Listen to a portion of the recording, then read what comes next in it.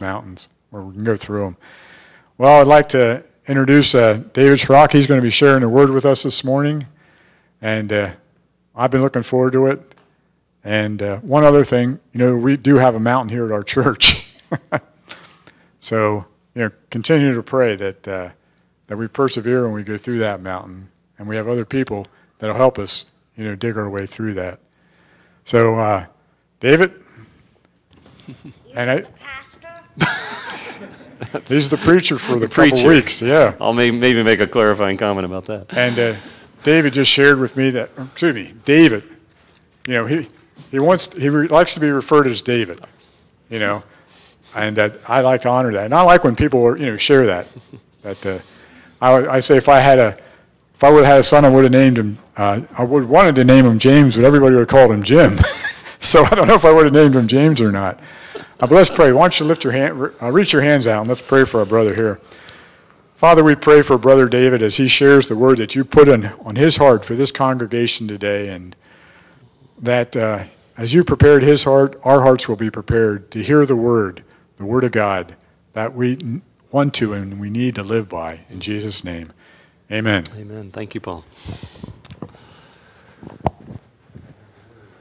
Oh, thank you. All right. Yes, good morning. It's good to be here. It's good to meet all of you. Most of you I've been able to meet. Bear with me as I learn names. I'm tempted to just snap a picture right now of everyone. It's like I'm going to write names on a picture or something, but I'm good at, I'm better at faces than names, but bear with me. So, I'll be bringing the messages, throughout the summer here, and I thought it would be appropriate.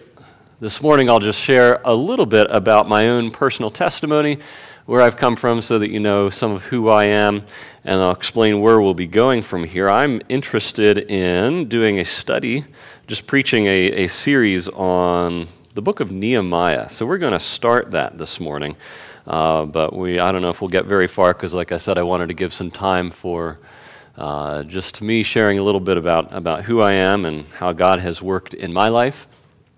And so I am a teacher at Ephrata Mennonite School. I don't know if anyone here is familiar with that, but it's just north of Ephrata. Occasionally we have made the news because we're building a new facility, and it's a big project. Maybe that's why I'm preaching through Nehemiah. We're currently building walls at Ephrata Mennonite School, new walls for our new school. I didn't think about that until just now. Obviously, the question that everyone asks after I say I'm a teacher is, well, what do you teach?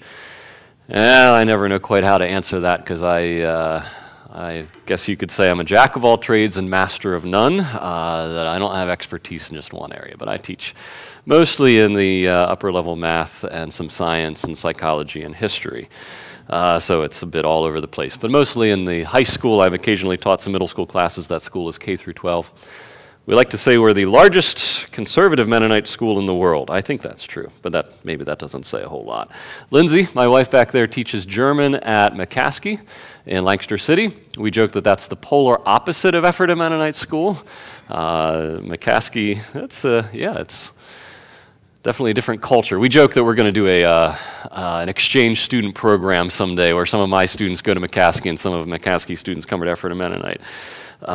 She teaches German there. She had taught Spanish within the school district of Lancaster for a number of years, for about 5 years, elementary school Spanish. And then that program, they cut the elementary school Spanish program, and then just so happened, and looking back, this doesn't feel like it was quite, coincidence doesn't seem like the right word. The German teacher was retiring at that exact time, that year that the Spanish program ended, and so Lindsay, who speaks German, was able to step into the German instructor role in the high school. We have 2 children, Joseph and Naomi, and Joseph is missing. I assume he's around. He went downstairs. All right, he's good.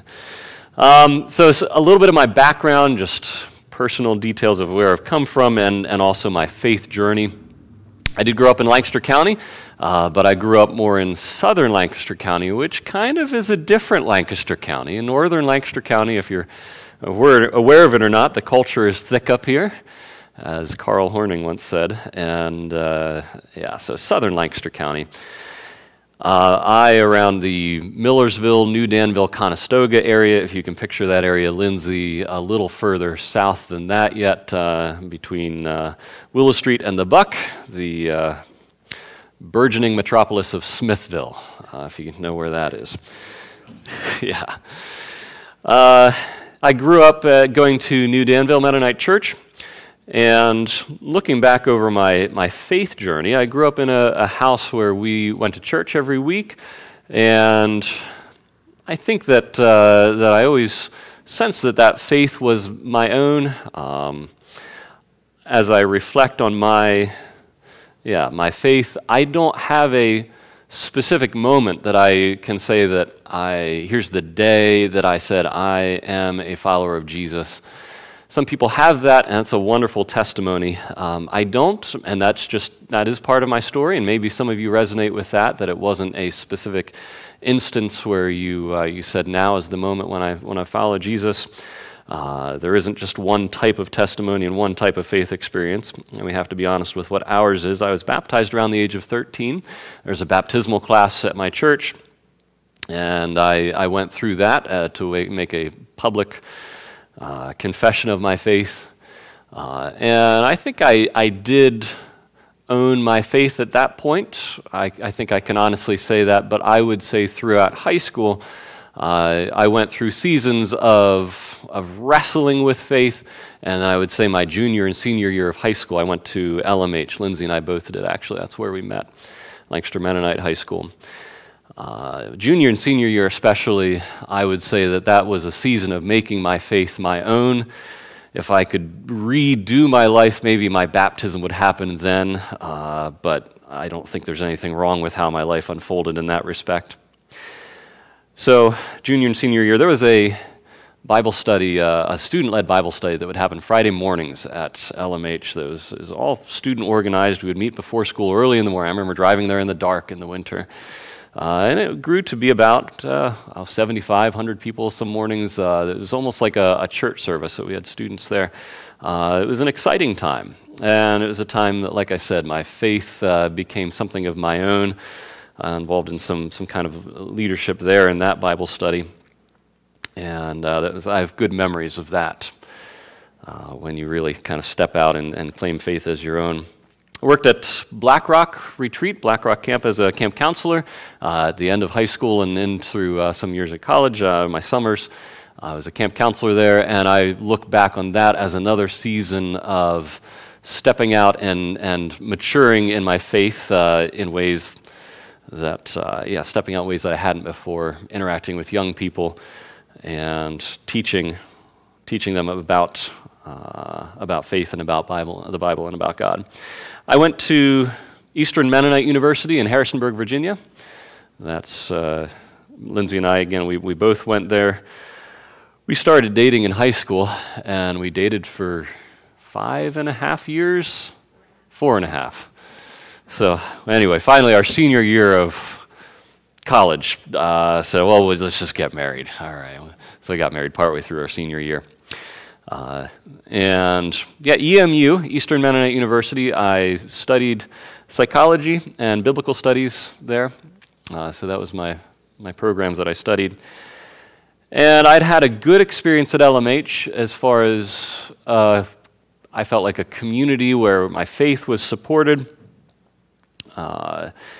EMU, they are very conscious of their faith, but it's a very different faith than what I had known at LMH, where the emphasis was kind of a social justice kind of gospel.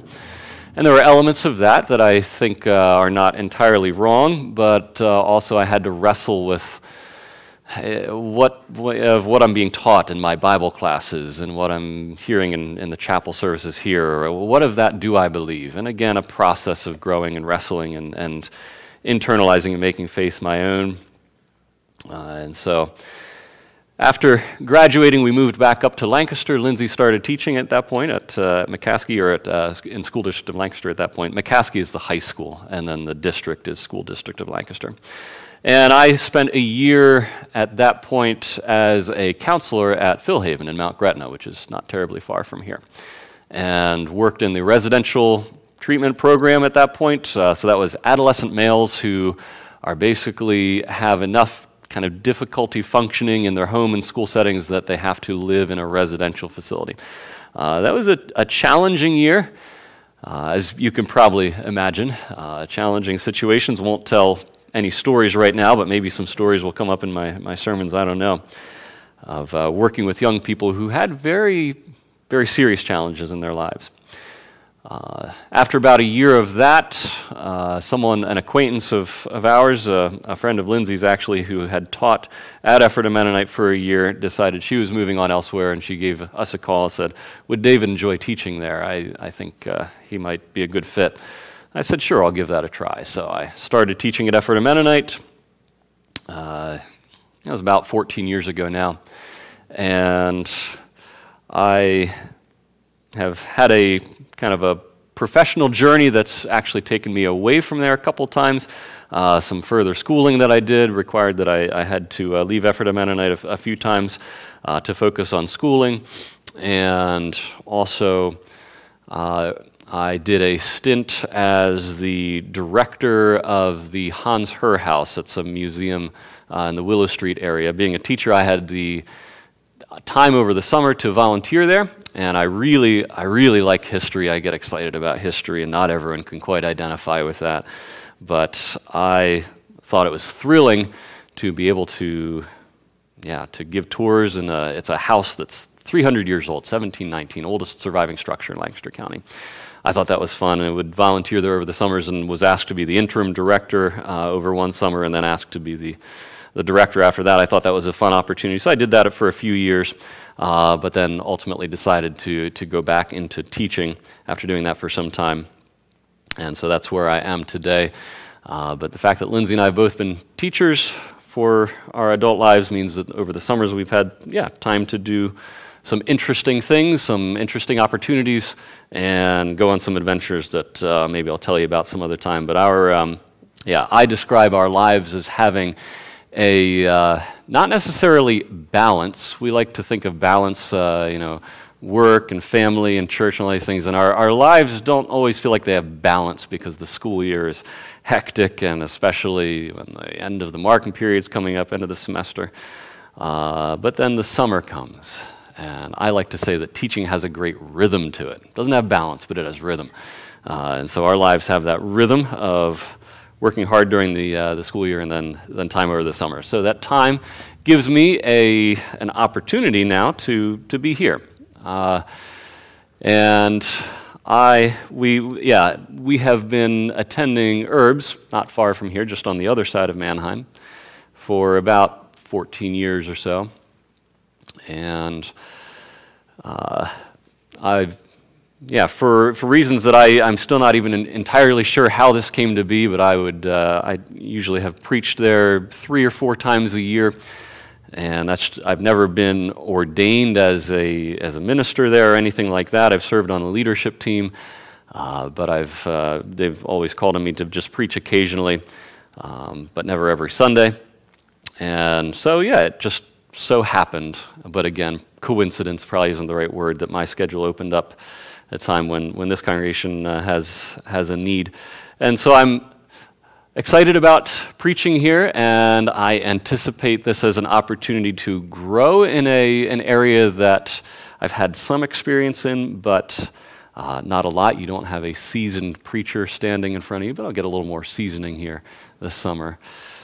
And I do expect that I see myself as filling the role of preaching, and maybe some of this has been said already. Paul and I had a good conversation the other week that I don't see my role here over the summer as a pastoral role necessarily, but sort of a placeholder to allow the gathering to take place, teaching the Word over the summer here as the congregation looks at what the future holds and maps out a plan and explores what that could look like.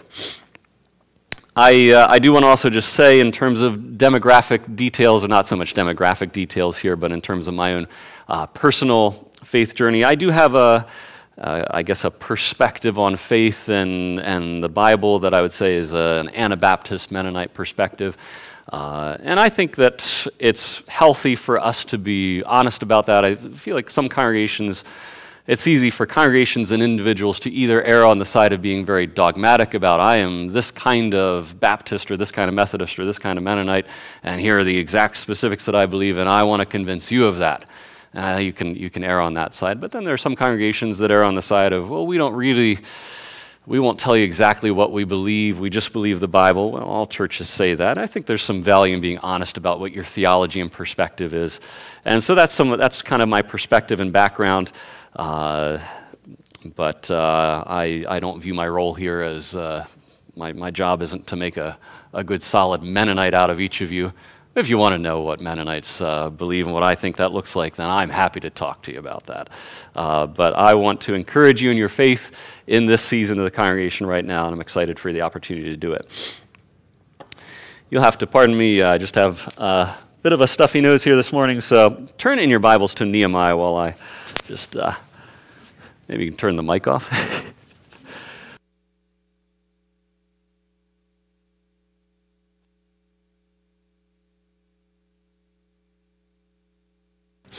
All right, Nehemiah. Want to study this book with you a little bit here. I like having a kind of a sermon series. I like that idea. That's the way that we often do it at Herbs, not that that's the right way, the only way.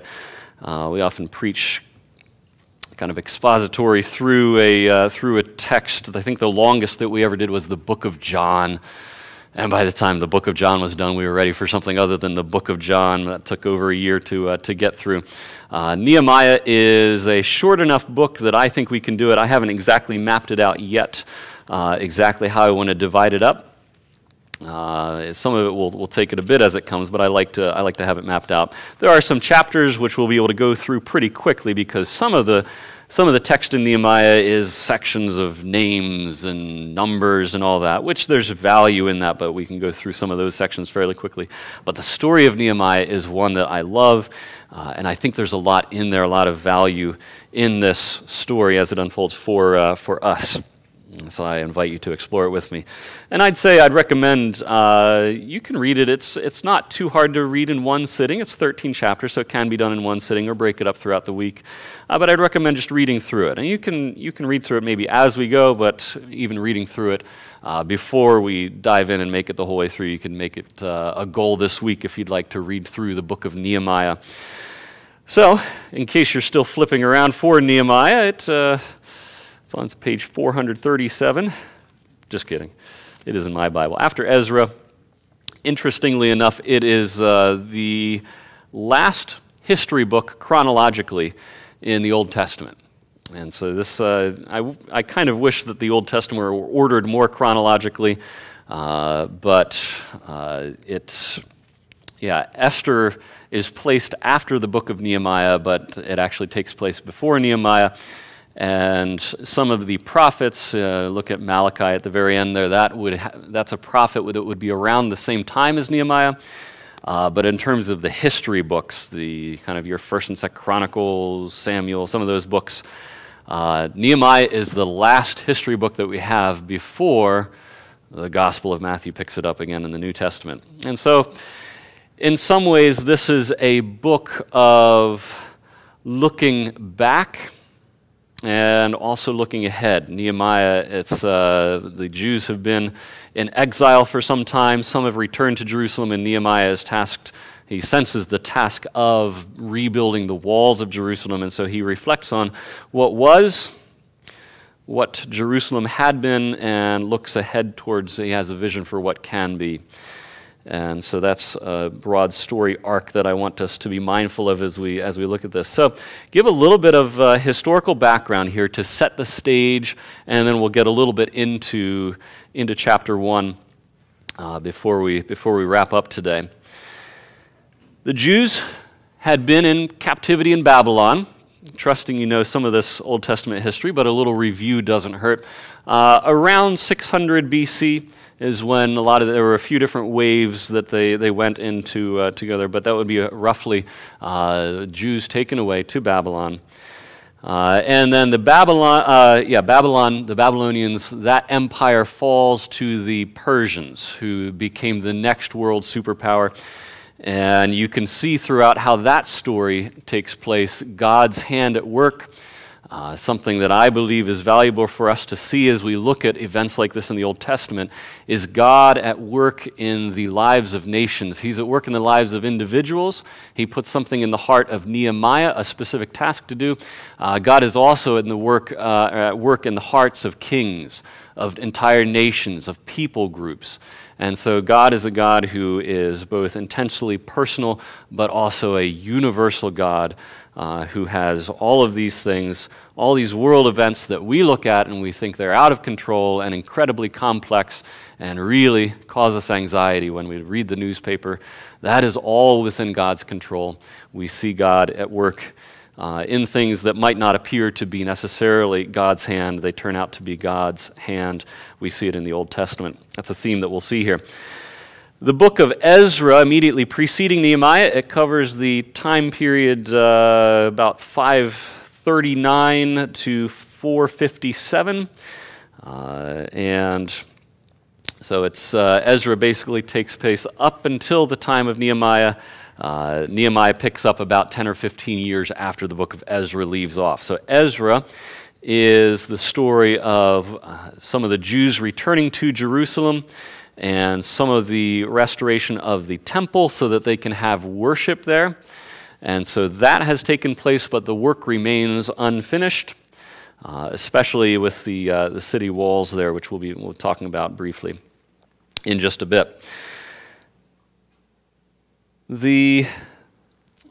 As we look at this, Nehemiah, it is important for us to remember that timeline, because I think I spent a lot of my life knowing that, well, okay, the Jews went into exile, and then they came back. But if you look at the dates, how the time periods over which this takes place, you realize that the people, Nehemiah and all the people of his generation, were people who had never lived in Jerusalem. It would have been their great-great-grandparents. This is the time, say, between our time today and the Civil War, would be roughly the time between Nehemiah and the original exile into Babylon.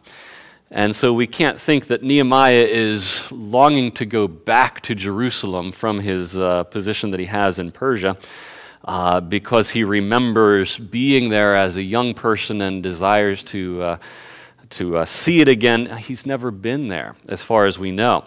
And so that's fascinating to me, that's still in his heart, this desire to see Jerusalem as he was told that it once was long before he was born. We don't know much about Nehemiah's background. Verse 1 here says that he was the son of Hakaliah. Really don't know anything about him that I'm aware of. And he is the cupbearer to the king. He puts in that detail. This is autobiographical. It appears that Nehemiah wrote the book of Nehemiah. He writes it in first person. He puts that detail in at the very end of chapter 1, but it's worth just putting in here as we begin. He was a cupbearer to the king. And so that's simply he would taste the wine before the king drank it and kind of serve that to him. And we can conjecture from this, it's maybe connecting a few dots, but we can conjecture that because of this, Nehemiah has shown himself to be a very competent individual. You probably know some people who are like this, that just whatever they set their hand to, they're successful at. They just have good judgment and good wisdom and are able to apply what they know in various situations. And I think we see that in Nehemiah. I'm just going to read briefly. You don't have to turn there. But from Daniel, we probably see something similar, where we see these young Hebrew men maybe even boys, in the service of the king in Daniel chapter 1. It just gives a description of the kind of people the king chose. Pardon me as I flip there. Chapter 1 of Daniel, verse 4, youths without blemish. The king commanded Ashpenaz to find youths without blemish, of good appearance and skillful in all wisdom, endowed with knowledge, understanding, learning, and competent to stand in the king's palace and to teach them literature and the language of the Chaldeans. And so that's a description. And that would probably apply to Nehemiah.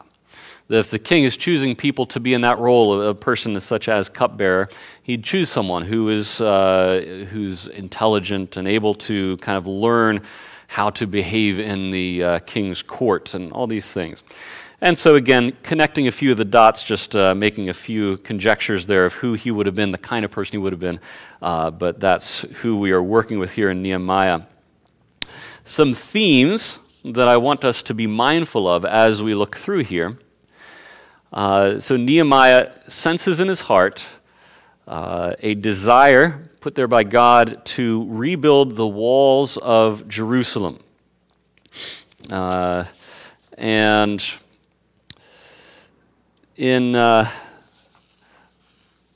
It's easy for us, perhaps, to not appreciate the role of walls, because Mannheim never had walls. Lancaster City never had walls. Philadelphia never even had walls, and that's an even older city still. But if you go back further, if you look at maps of European cities, pick a large European city, and you can do this now easily thanks to Google. You look at the aerial view, a satellite view, and you can see usually in an old city in Europe an outline. You can usually see it just based on how the streets are kind of arranged and things. You can kind of see the outline of where the city walls would have been around that city, because that was crucial. Your little villages didn't have walls, but if it was a city of any significance, it had to have walls.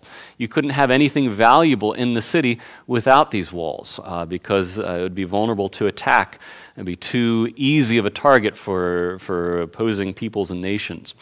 And so, in the time of Ezra, we have the attempt to restore the temple, but without walls, you cannot have the kind of valuables in the temple that God had prescribed. And you can't have prosperity within the city until you have these walls. Lindsay and I have spent a little bit of time in Vienna. Lindsay was at one point a student at the University of Vienna, Austria. And you can go to one part of the city. I should have asked you about this, Lindsay, to clarify my memory of this, but there's a place where you can see where the walls used to be in Vienna. Vienna is an ancient city, well over 1,000 years old.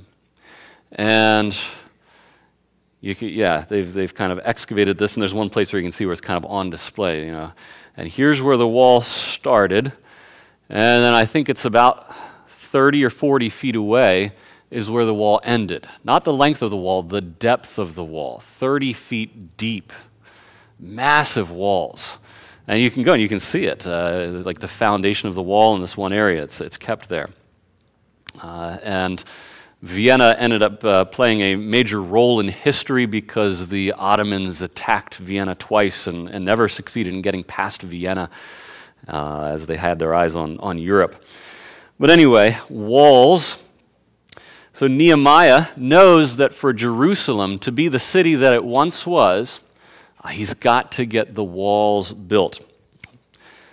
And there's meaning in that for us, I believe. Walls, you can use walls to symbolize a lot of things, but walls, we need walls in our lives. We need protection from sin, from the attacks of the enemy.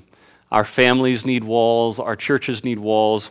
And I don't mean that in a way that I want you to understand us to be exclusive. It's hard for people to get in here. But I think you understand that the church, as a body, our families, we as individuals, we are under attack. There's spiritual attack. There's all kinds of doctrine that wants to get into the church to start to undermine true doctrine. They're wolves in sheep's clothing. The enemy wants to bring a lot of things into the church that's appropriate to have a defense against that. And sometimes we let the walls of our lives, the walls of our churches fall into ruin. That we start to, there's a gap there, that sin can come in, and that gap widens. And a gap over there in the church, that we allow this in the church when maybe God would say we shouldn't. So to be conscious of that, and we need to periodically, again, in our lives, personal lives, in our families, in our churches, mend those walls, rebuild those walls, think about how to protect ourselves spiritually. So that's one theme here in Nehemiah, the theme of walls. Another theme that I see is, and I mentioned this before, Nehemiah both has a vision, has an idea of what was, and also what can be. And he finds himself in a place of despair, looking at what used to be, the Jerusalem that he would have known from Solomon's time, the temple, the wealth, the prosperity, the security that was there. It must have been painful for him to compare that to his situation in the present. But he doesn't just look back, he looks forward as a vision for what could be. And he carefully discerns the will of God. He doesn't just move hastily, but once he has discerned the will of God, he moves forward confidently. That's a model for all of us, so we'll unpack that as we go.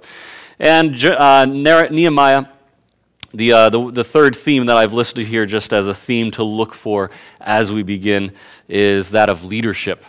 And God, I believe, calls us all to be leaders in some way or another. Many people would say, I'm not a leader. Other people are leadership. I'm not a leader. But I do believe that God has called all of us in some capacity or another to be leaders. And Nehemiah, what we see in him is the ability to mobilize people. He's not an engineer. I don't think he knows much about building walls, honestly. And yet he's able to get the job done because he's able to find the people to do it. And isn't that a great picture of the church? And in the church, you don't have one person who can do everything, but you often do need someone to mobilize the people who can do things. Nehemiah's a great picture of that. That he himself, not an expert in everything, but he knows how to find the people to get the job done. And that's often how God works. God works through people like that. In his church and in other settings. And Nehemiah, if you know the story of Nehemiah, another theme that runs through it is constant criticism.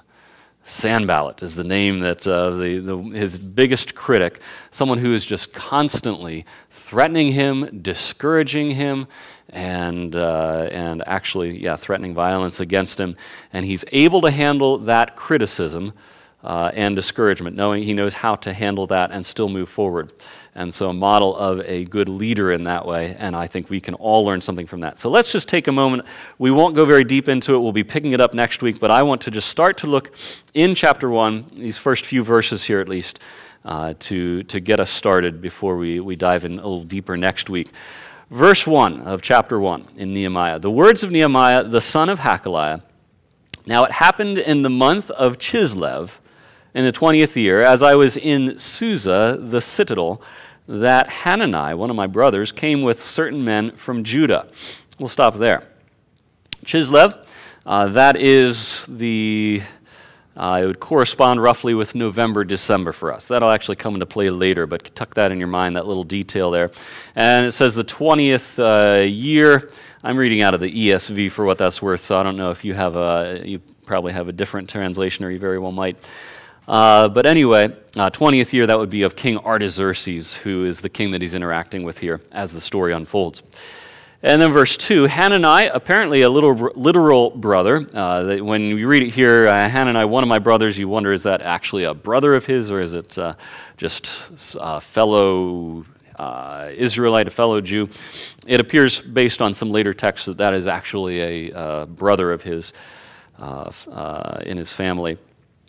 And then going on here, I asked them concerning the Jews who had escaped, in verse 2, who had survived the exile, and concerning Jerusalem. And they said to me, the remnant there in the province who had survived the exile is in great trouble and shame. The wall of Jerusalem is broken down, and its gates are destroyed by fire.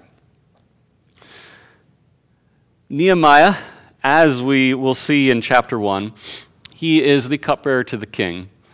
I believe that he was in a very comfortable position. He was probably living in a palace, had all of his needs met, I assume. He was probably educated, and yet his heart is not set on that. His heart is towards Jerusalem, that place he had never been, the place perhaps he had never seen, certainly never lived there. And so, looking at this time period, large number of Jews, probably 3 million or so, went into exile, in the original exile. Only about 50,000 returned. That's only about 2%, maybe even less than 2%. Most of the Jews, the vast majority of them, that were taken into exile, after several decades of very harsh treatment, the treatment was less harsh, and they began to get comfortable and settle into that culture. And they never went back. They simply became kind of absorbed into both the culture and the religion of those around them. That was the experience of a vast majority of Jews who went into exile. And it would have been easy for Nehemiah to just be one of those people.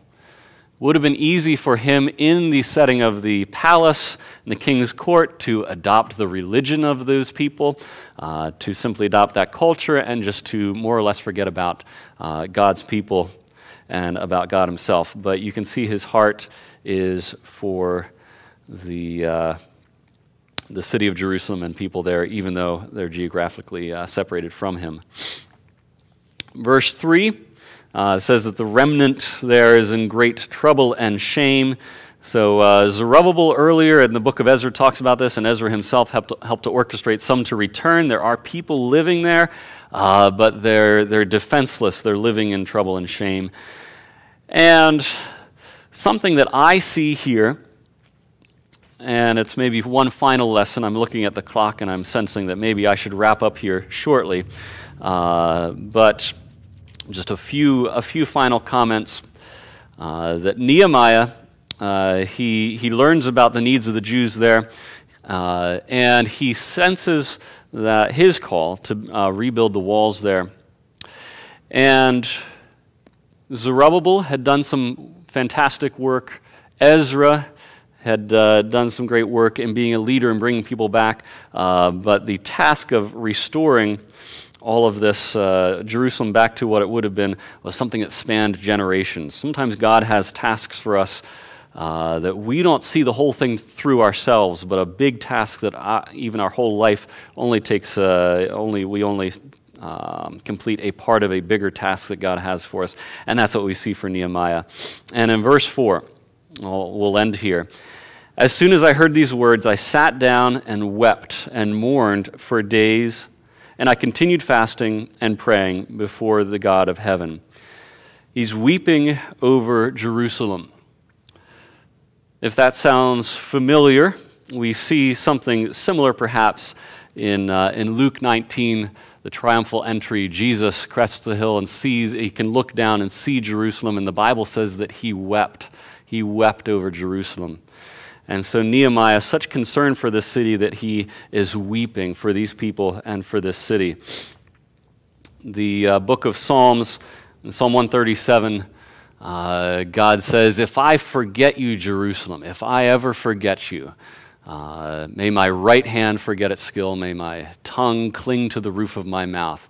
God making an oath, he will never forget Jerusalem, and that's Nehemiah's heart too. It would have been so easy for Nehemiah's heart to be elsewhere, but Nehemiah's heart resonated with the heart of God, that he was so in tune there.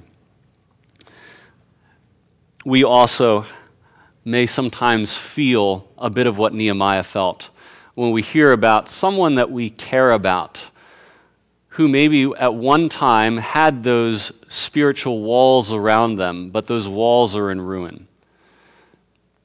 Have you ever felt that, where you've known someone that you cared about deeply, or a congregation, a church, that has you felt like forsaken the truth, forsaken God? I think it's right to feel a sense of mourning over that. And if you haven't felt that, perhaps you can ask God to give you some of that sorrow for the spiritual ruin that we see around us. And especially, as I said, in those who once perhaps had that faith, but their faith is in a season of ruin, that we mourn for that pulls on our heart, and we desire to do something, some kind of action to bring that person back. That is Nehemiah's heart that we will see as we go through here. I'm looking forward to exploring this with you. As I said, please read through Nehemiah. We'll start next week with his prayer. He prays 12 times throughout the book. He is a man of prayer. And we see it's recorded throughout his writing here about his own experience. And so we'll study his prayer next week and probably get into chapter 2 where he interacts with the king and humbly requests what God has laid on his heart, which was a major risk for Nehemiah to say that before the king. We'll explore that next week. Let's go ahead and close in prayer. Let me step into what this congregation is used to, Paul. I meant to ask before the service. Is there usually a song after the sermon, or would this be the close here? I'm going to say something about the Father. All right, sounds good. All right, very good. I will close the sermon and then turn it over to Paul. Dear God, we thank you for the example of Nehemiah. We thank you for even those around us who are competent people who show that leadership, the initiative, the ability to see projects through. And God, if you've laid a task on our heart, perhaps something that we feel your Spirit prompting us to move forward with, but we're not sure. It seems like a big task. We feel like we might receive criticism or discouragement from those around us. I pray that we can be keen to discern your will. We can have a sense of your Spirit, that our heart can be in the same place as yours, and you'll lead us to perhaps take action, as Nehemiah did on a project that would otherwise be impossible without your blessing and help. So I pray that each of us can take that with us this week. Give us a burden for those in spiritual ruin around us, that we can weep, we can feel that mourning for those whose spiritual walls lie in ruin and who are in a vulnerable state. Ask your blessing on each person here as we will be going about our week and going from this place shortly, that we can be carriers of your Spirit and a light to those around us. We pray in Jesus' name. Amen.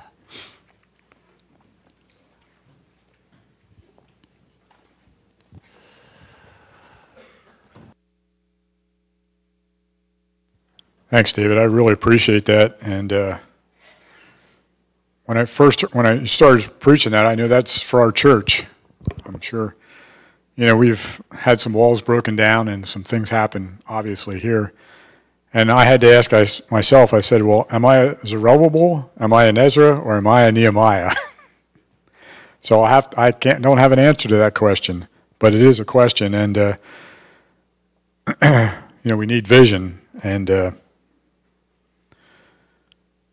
God works in people, nations, and the kings.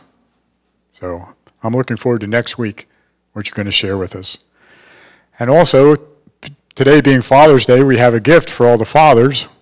So fathers, you want to stand up? And I'll walk around and then I'll pray. I hope you all like coffee, because these were bought before my time. $1 worth of them. So these are for Starbucks, for coffee. And here you go, Sam, you can have one too. I'm sure you father guys.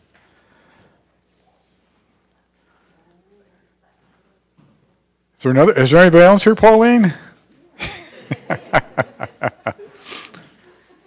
Are you? Okay, just asking. Just asking.